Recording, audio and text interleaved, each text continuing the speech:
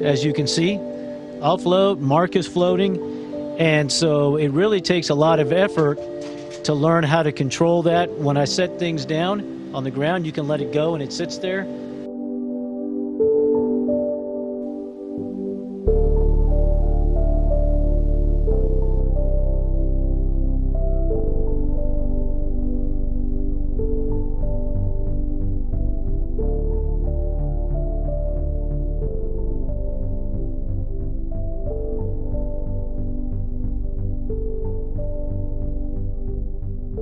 And so we think, just like at home, you have your lights on the ceiling, so that is up. But then you can do this, like Randy's doing right now. It looks like for him, that he's standing up. So there's really no sense of direction other than maybe the writing on the walls and the lights that we have. Really neat when you're working, you can get in all different kinds of spots and it all seems to work fine. So it's a great place to live and work. When you're working, you can get in all different kinds of spots and it all seems to work fine.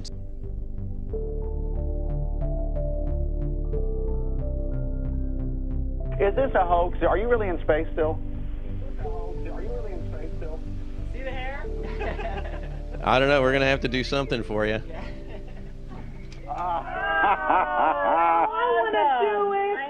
Oh, yeah, I can do that. Watch this. Oh, yeah, I can do that. Watch this. Thank you very much. I know we've got limited time. You've got lots to do up there, but I guess you want that special. Lots to do up there, but I guess you want that special. Lots to do up there, but I guess you want lots to do up there.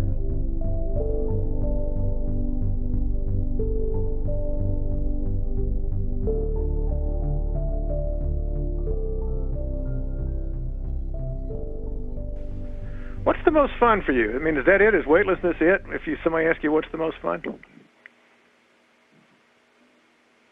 You know, I think the most fun thing for me, aside from being able just to do something like that whenever you feel like it, is being able to share this experience. And so I try and keep in touch with friends and family through email and using the phone. You know, I think the most fun thing for me, the most fun thing for me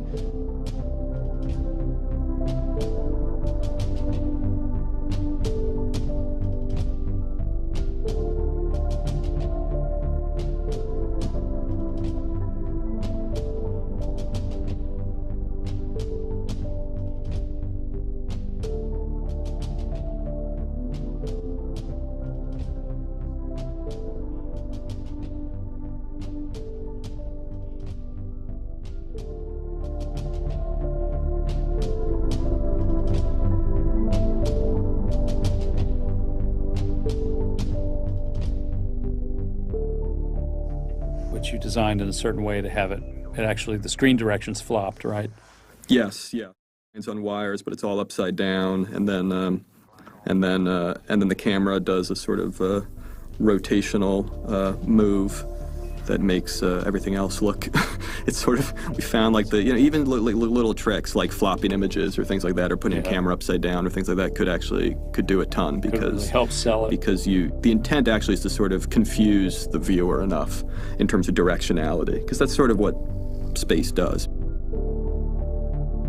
There, they actually aren't on any wires at all. They're just sort of moving, kind of acting like that. But the set has been clocked and turned around, so that it's, again, you're disoriented. You get away with it for just that brief scene, plus with an object floating by, like the film canisters and things. Just the camera back.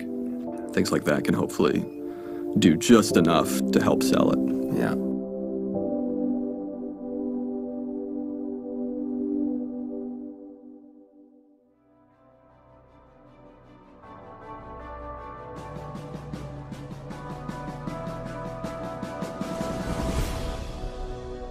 The obvious question is, okay, you've been a senior CIA officer, and do you believe this? Yes, I believe this. However, let me clarify that 90% of the people in CIA are good people trapped in a bad system, and there are at least 7 CIAs, okay? So CIA is not a monolithic organization. Also, when we, against the orders of President Truman, when Allen Dulles brought in all the Nazi scientists and so forth, they went to two places. They went to CIA and they went to the National Aeronautics and Space Administration, which in our world we call it not a space agency.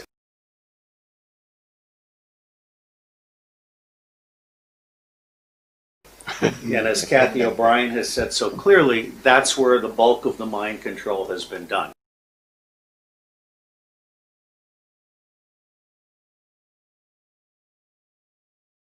So just to mention the 7 CIAs as a partial and very brief answer to your question.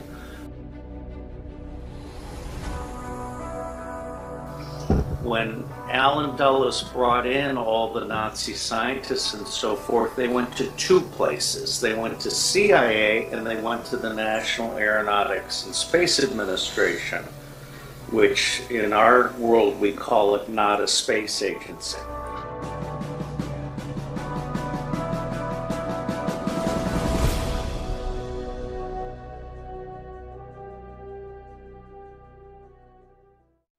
I think that's a cultural thing, and also just the way their technology is and the way their program is.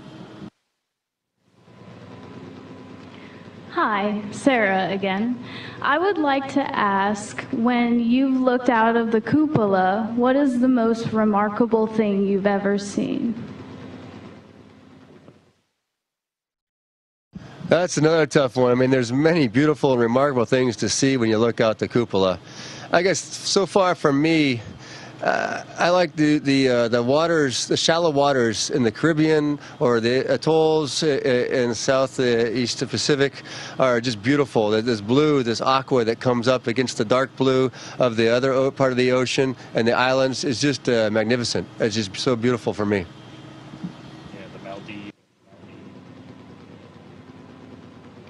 Hey, this is Dave from Marketing again. What is the most challenging thing about wearing a spacesuit, and what improvements would you like to see in future spacesuits? Hey, Dave, excuse me.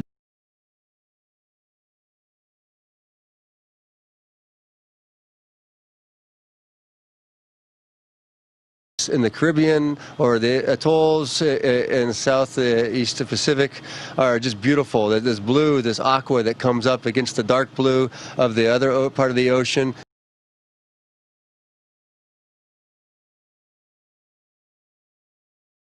In the Caribbean or the atolls in southeast Pacific are just beautiful. This blue, this aqua that comes up against the dark blue of the other part of the ocean. In the Caribbean or the atolls in southeast Pacific are just beautiful. This blue, this aqua that comes up against the dark blue of the other part of the ocean. The atolls in southeast Pacific are just beautiful. This blue, this aqua that comes up against the dark blue.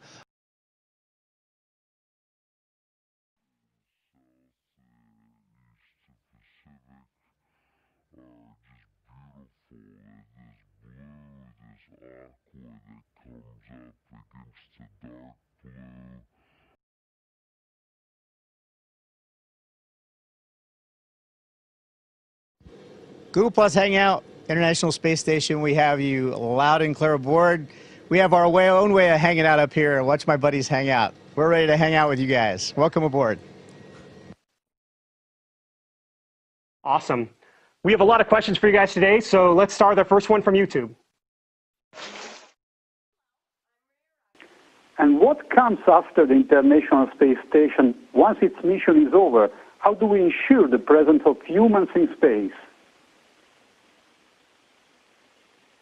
Well, that's a great question. The plan that NASA has is to build a rocket called SLS, which is a heavy lift rocket. It's something that is much bigger than what we have today, and it will be able to launch the Orion capsule with humans on board, as well as landers or other components to destinations beyond Earth orbit. Right now, we only can fly in Earth orbit. That's the farthest that we can go. And this new system that we're building is going to allow us to go beyond. and hopefully take humans into the solar system to explore. So the moon, Mars, asteroids, there's a lot of destinations that we could go to, and we're building these building block components in order to allow us to do that eventually. I'd go to the moon in a nanosecond. The problem is we don't have the technology to do that anymore. We used to, but we destroyed that technology, and it's a painful process to build it back again.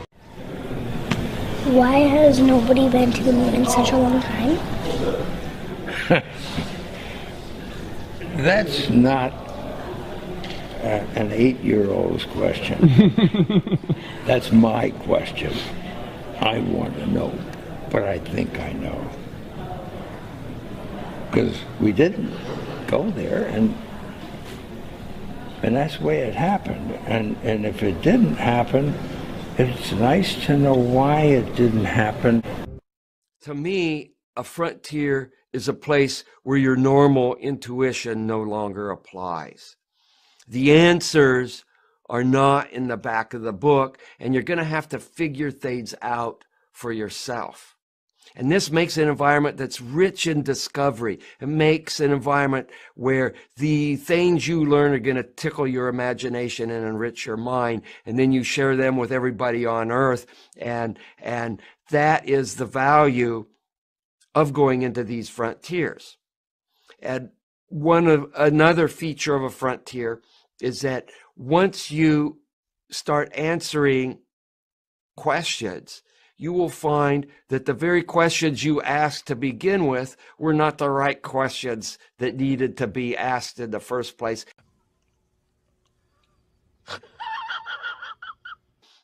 And this character is what's going to keep human beings from becoming a fossil layer eroding out from some hillside on planet Earth.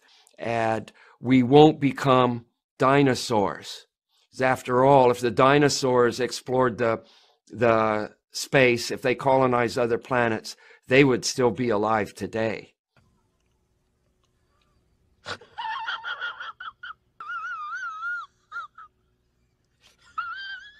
The answers are not in the back of the book, and you're going to have to figure things out for yourself.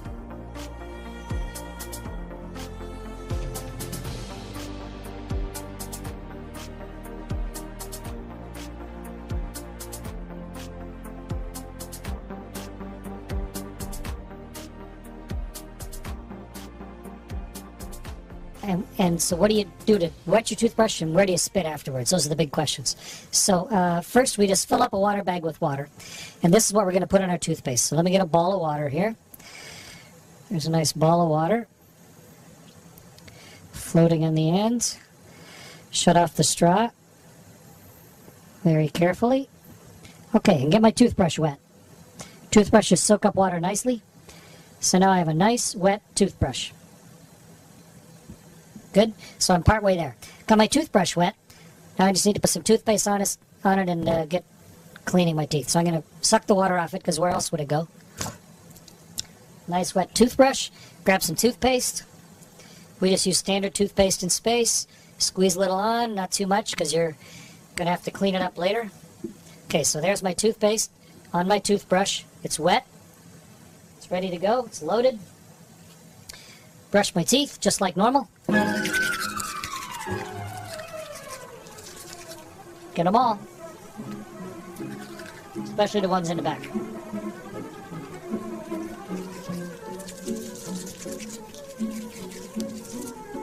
You should brush your teeth for about as long as you can sing happy birthday. That should be long enough.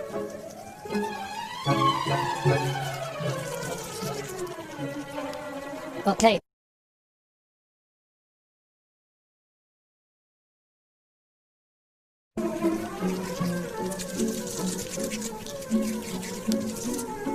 You should brush your teeth for about as long as you can sing happy birthday. That should be long enough.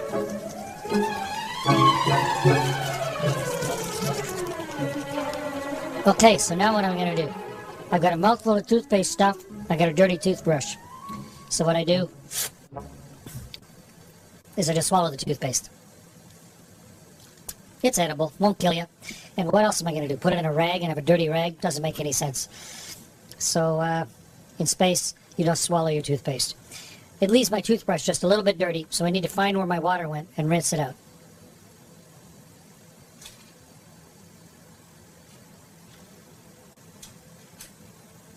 Fortunately, things are weightless, so things don't go too far. So here's my water again. So now I'll get a little water in my mouth.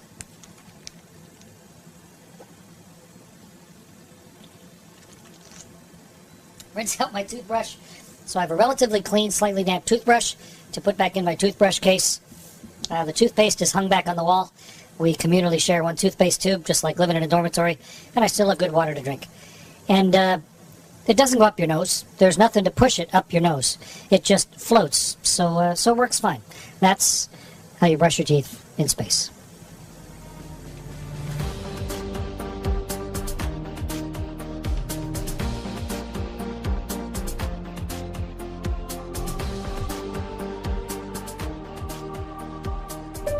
The rocket equation, it's a beautiful thing.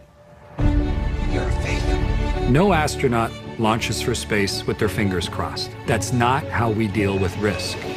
You disgust me. How can you live with yourself? What I learned from 21 years as an astronaut is that the more you know, the less you fear. You sit on a throne of lies. The reason I wanted to do this masterclass is to share the hidden depths of purpose that are behind space exploration. You're a fake. I'm a fake? Yes. When the clock hits 0, start focusing in, thinking of nothing else but the moment that you're in. Study every system on a spaceship, and then boil it down to one breath. You have to push your lungs forward through the drag of the atmosphere. Crushed into your chair. The reason is 1/2 rho v squared s. 16 times the speed of sound. As you accelerate harder and harder, that light blue Florida sky starts to get darker and darker. And then suddenly, you're weightless. Turn the handle and open the hatch. You pull yourself out into the universe. And now suddenly, when you move your knees, you can feel the searing heat of the sun on one side and the incredibly cold emptiness of space on the other. When you're no longer Earthlings, how do you navigate? You can use the stars. We were never able to see stars from the lunar surface. I don't remember seeing any. You start to unavoidably wonder, are we alone in the universe or not? Our technology is just good enough now that some of you taking this masterclass are going to fly in space. You serious?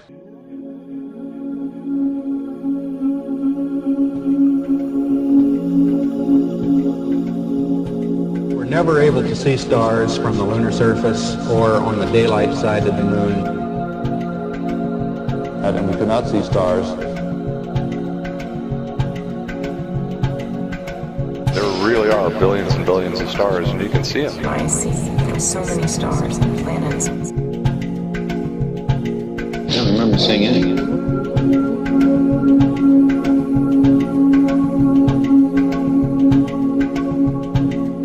Because you can see the stars. Oh, yeah.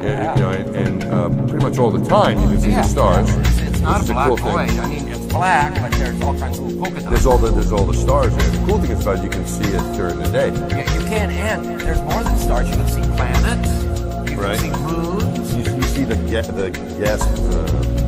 Magellan clouds of the you Milky Way see galaxy. the Magellanic clouds. Magellanic, see, I just heard the Well, Magellan there's a large clouds. one and a small one, right?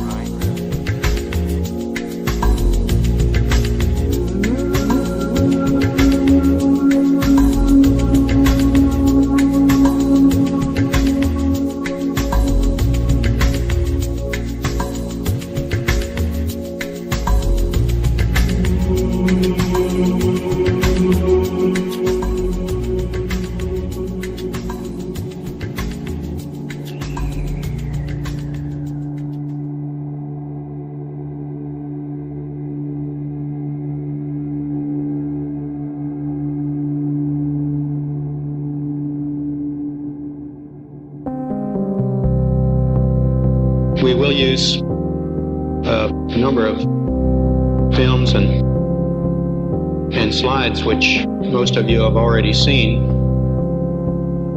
and with the intent of pointing out some of the things that we observed on the spot, which may not be obvious to those of you who are looking at them here from the surface of Earth.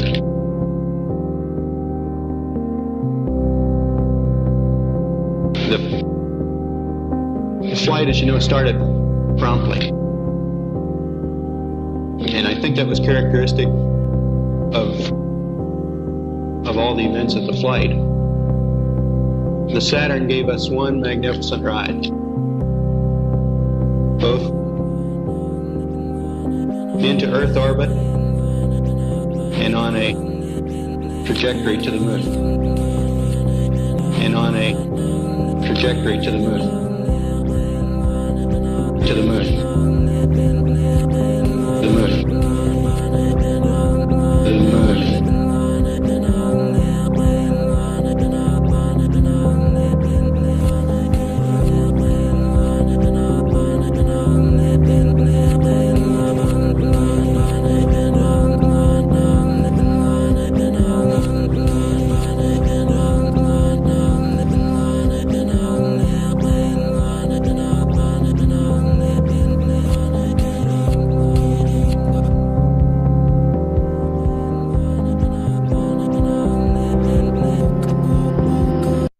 In addition, we also accomplished a spacewalk for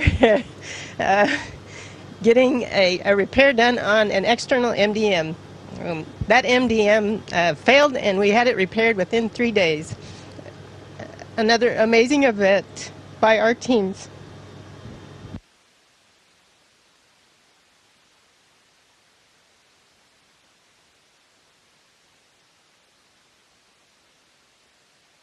In addition, Expedition 51 Thomas was able to grapple the Cygnus vehicle, and we unloaded thousands of pounds of cargo and reloaded it with trash during the time frame. And we have accomplished an incredible amount of scientific research during the time of Expedition 51, including my favorite, the osteomics investigation, the European grip and grasp and Mars experiments, the U.S.-Russian fluid shifts investigation, and we've launched 34 different satellites from the NanoRacks launchers. So it's been an incredible time frame for our scientific investigations as well.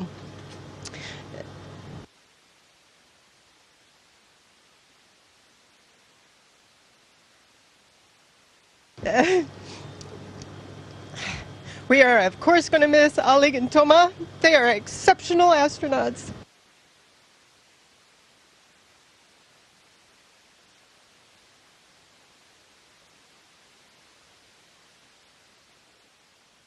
They are exceptional astronauts in every sense of the word. But mostly, we're going to miss their sense of humor and camaraderie.